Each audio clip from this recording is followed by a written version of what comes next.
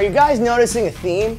I hadn't done an unboxing video in over a year, then I did one last week. And now one this week. Don't let the box fool you, since I have 70 Gibsons all over the studio. I'm not an Epiphone guy, but I opened up my heart to this Epiphone,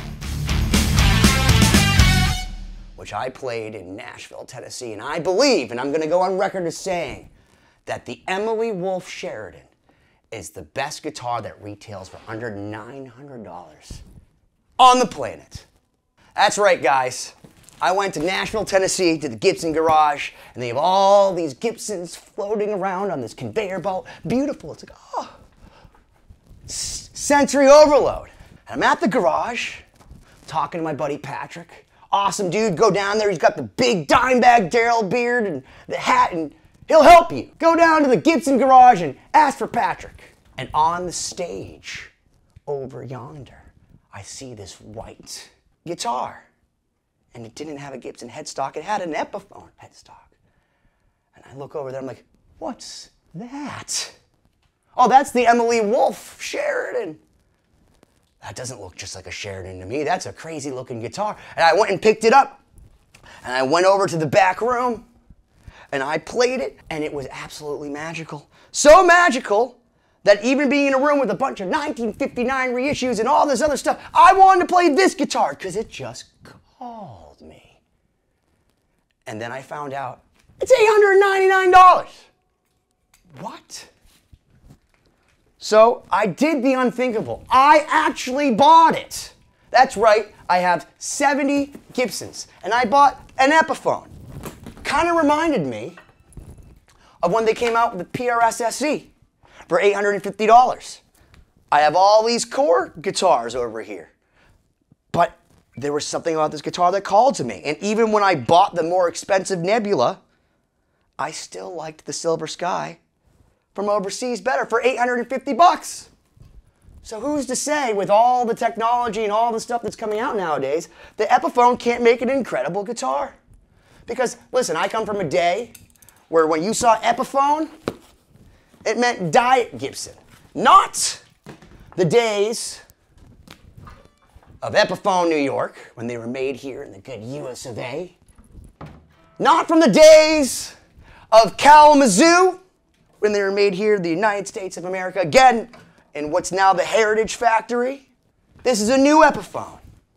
This is a new generation of high-end, dare I say, affordable guitars that almost anyone could buy. $899. Let's see what we got inside. You guys have to see this.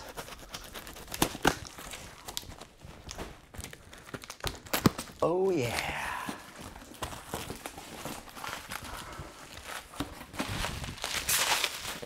What? I love it. They have a box within a box.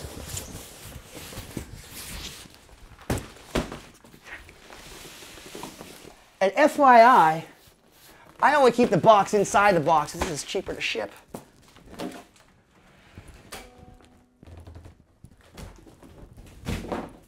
And by the way, if you haven't seen my last video where I unboxed the Gibson Les Paul Elegant, go back and check it out. But one of the important things that you need to take from it, peace of mind when you get new guitar day, is get to know your UPS, FedEx, or USPS guy.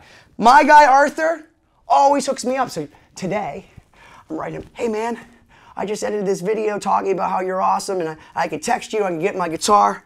Funny, I'm getting a guitar today. And what does Arthur say to me? Hey, Benny, I'm not working today. Oh, all right, man, sorry to bother you on your day off. And then I get a message 20 minutes later.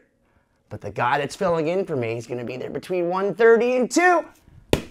Arthur, I knew I bought you those chocolates on Christmas for a reason. Gave you the Dunkin' Donuts card. So here we are. Thanks, Arthur. I now have this Epiphone. I threw my scissors over here because I didn't know I was done going through boxes. It's a box within a box, kind of like Edgar Allan Poe. It's a dream within a dream. What layer of Epiphone inception are we in right now? Okay. Box numero dos.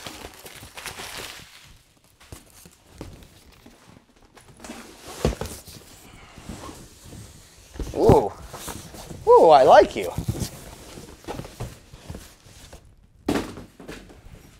Oh, feast your eyes on this, guys. So one of the things I really liked about the PRS SE was that it came with an unbelievable gig bag. And the Nebula also came with a gig bag, but it wasn't even as good as the SE gig bag. This is not just a gig bag. This is a hard shell Casey gig bag thing with plush. And looks like there's some case candy in here. It's got the badass Epiphone logo here, established in 1873. But for $900, you get a hard case. People complain with the new PRS, Miles Kennedy, and the NS53, the Telecaster looking thing from Paul Reed Smith. They're complaining that it's over $3,000 for the guitar. Nah, I'm not mad about the fact that a Paul Reed Smith is over $3,000 for a Telecaster. I'm sure they engineered it and made it worth it. What I am mad about is, don't sell me a $3,000 guitar and not give me a hard shell case. Wow. Ooh, I like it. It goes all the way around. It's even designed well. There she is, gents. There she is. This is the Emily Wolf Sheraton.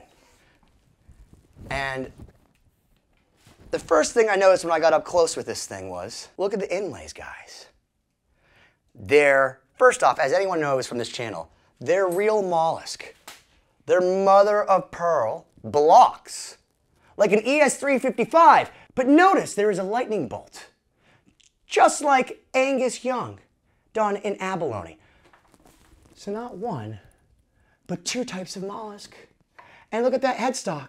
You have the real Sheraton headstock with the Carl Roberts kind of logo inlay, which, by the way, in the 70s, there were some of these on the Gibson Carl Roberts. But it's done in real mother of pearl. This guitar is a mind screw for me because it's not just an Epiphone Sheraton. Obviously, it looks like a 335, which is kind of what a Sheraton was from Epiphone. But it has these Trini Lopez style F-holes, which you may recognize from the Dave Grohl model. Super cool. It's got this nice C-shaped mahogany neck, but one thing I noticed about it is it felt a little bit shorter, and sure enough, I checked the scale. It's not 24.75. It's 24.724. How'd you get the number 24.724 and go, I want that shorter scale? But it is. I don't hate it. You got this beautiful brushed gold hardware looking stuff. You got this lock tone bridge, Grover, Rotomatic tuners, and then feast your eyes on the back of this headstock. You have the Emily Wolf crest and her autograph. I had to turn off the lights because it was too bright. You got beautiful 3-piece binding on the neck. You got binding, looks like 5-piece around the back and the sides. It's a pressed maple top. So I don't know if that's maple, poplar, maple, which is what the ES335 and most of the pressed wood Gibson ES line, which stands for electric Spanish guitar. It feels fancy and expensive. And I don't own, other than one PRS, an all-white guitar. And there's just something about having a white beauty that's amazing. It looks great, it feels great, but how does it sound? When I was over there, I took this guitar out of the case and I went like, and it was perfectly in tune when I opened it. That almost never happens. And for me, it's like a good luck sign. It doesn't mean that like if a guitar comes out of tune, it's not good. But when you take a guitar out of the case and it's new and literally makes me happy. But just really quickly, let's just review. We have the Alnico 5 magnet Classic Pro humbuckers from Epiphone in this thing that are supposed to be like vintage with a little bit of like a kind of a throatiness to them. Definitely rock solid over here. You have the Grover Rotomatic tuners, which, I mean, they're awesome on everything. They last forever and they're super durable. The thing that's very interesting about this model too is that it has an Indian Laurel fretboard. Indian Laurel is kind of like something they're using in lieu of rosewood. Indian Laurel, they've been using it for years on guitars. It just didn't have the popularity of rosewood because rosewood grows everywhere. But now that rosewood has become harder and harder to get, here we have Indian Laurel. It's a lot more even looking. It's smoother than rosewood, not a whole lot, but it has a real nice feel to it. Definitely no step down for rosewood as far as I'm concerned. We are plugged into the Kemper. I got a Colonial 1.8 going right now.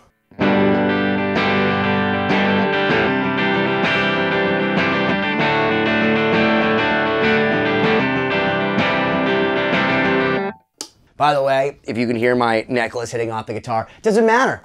It's an Epiphone. I can, and I don't give a because it's an Epiphone.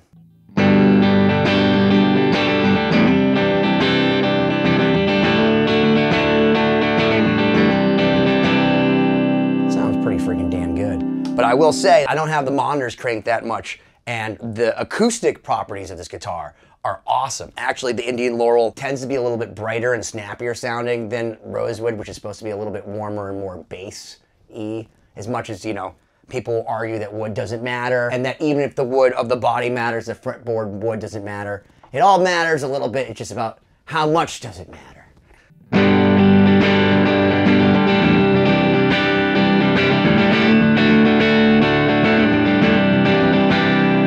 That sounds freaking amazing to me.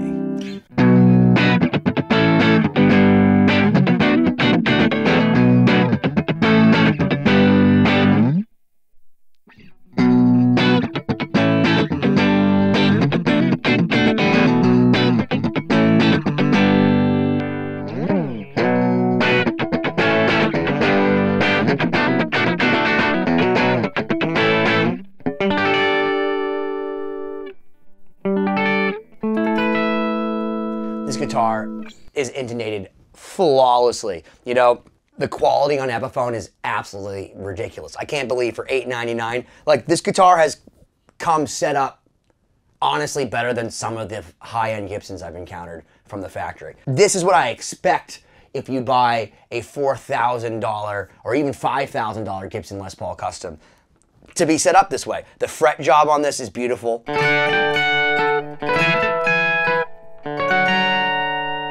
That's kind of how I judge guitars, you know? That's crazy. Okay, let's see if we can get some distortion going on this thing.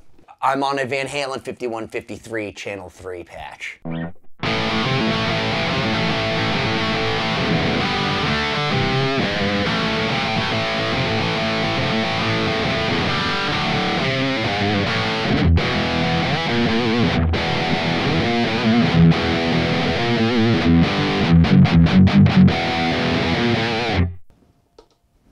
Wow, meaty.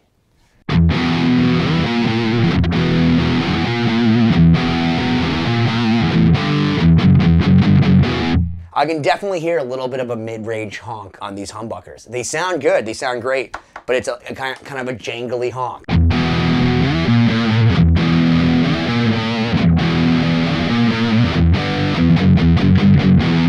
So I figured I'd put a little bit of delay on here. Emily says that she really wants people to connect to their instrument and that she really designed this with Epiphone to be a touring guitar that can withstand some pain, you know, maybe like your chain hitting it. One of the things I noticed is that these pickups are kind of hot and wild, and it makes sense considering the fact that Emily plays in drop C with a lot of fuzz. I actually got to see her at the Gibson Garage in Nashville, and she was positively rad. So if you get a chance, go online and look up Emily Wolf, the person that is responsible for this incredible instrument.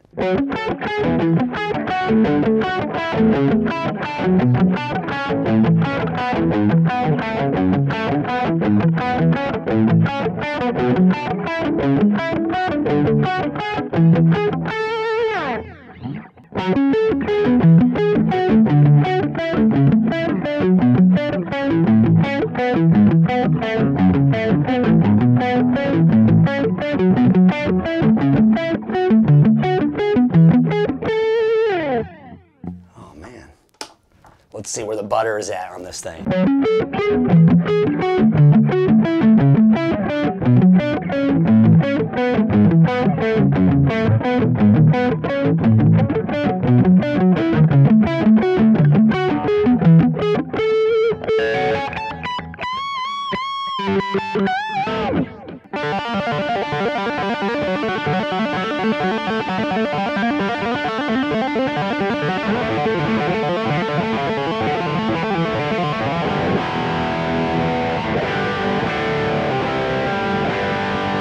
I honestly can't believe how resonant and awesome this sounds. I can go on and on about the gajillion ply binding.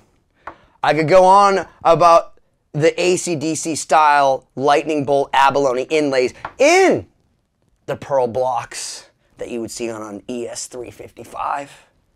I could wax philosophic about the Trini Lopez F-holes. I absolutely love this old school Kalamazoo Sheraton headstock inlay with the vine and the flowers. It is so classy and cool, and the fact that it's actually in real mother of pearl just makes me happy. But at the end of the day, I will go 100% on record as saying that if you are gonna buy a guitar brand new for $899, you need a hard shell case. You need something that's gonna withstand the gigs, that maybe you could pull it out, and even though it's an Epiphone, might be a burst killer. If you need that guitar, all you need to do is call the Wolfe. Why don't you smash that subscribe button already?